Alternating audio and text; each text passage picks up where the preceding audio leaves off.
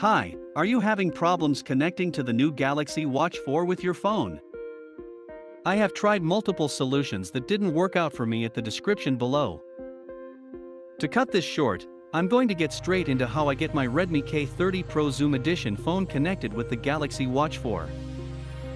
First, uninstall Galaxy Wearable and Galaxy Watch 4 plugin or any other related apps if you have previously installed any. Go ahead and download Wear OS by Google app. To give you the exact info, I downloaded the Chinese version of the APK from Baidu. Don't you worry, because since I used English language on my phone, it actually comes out to be English regardless. Anyways, I installed Wear OS and follow the instructions to sync with my Galaxy Watch 4.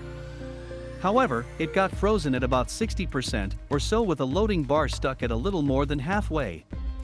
I waited for 10 minutes, but the bar is still frozen.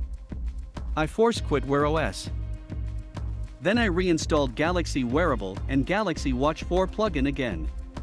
I go ahead and open up Galaxy Wearable and find my Galaxy Watch 4 just like previous times that I failed. This time it magically synced with my Galaxy Watch 4 without any of the pop-up messages of your phone is not compatible or you need Galaxy Watch 4 plugin, and automatically open Google Play then saying the app is not found. This is how I got my Galaxy Watch 4 connected. Please share this video to those who are running into the same problem. Cheers!